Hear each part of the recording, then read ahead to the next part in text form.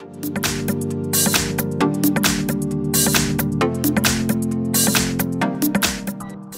everyone, in front of me I've got OPPO Reno8 and let me share with you how to change system language on this device.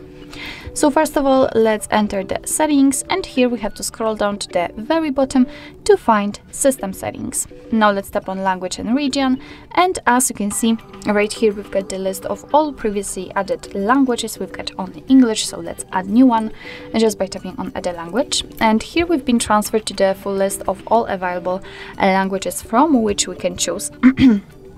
So let me pick, for example, maybe Vietnamese. Just tap on the one you'd like to use.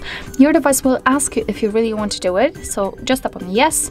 And as you can see, our newly chosen language immediately appears at the very top of this list. And from now on, the whole system, the whole menu will be in the chosen language. So in my case, Vietnamese.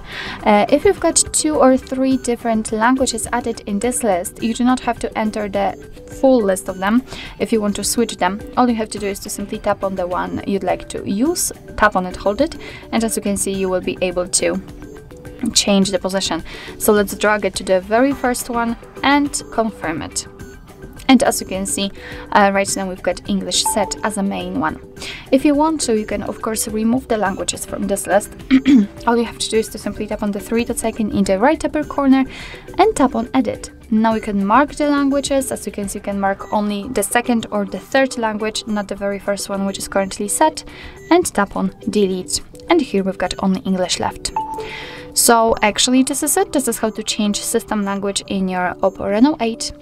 Thank you so much for watching. I hope that this video was helpful, and if it was, please hit the subscribe button and leave a thumbs up.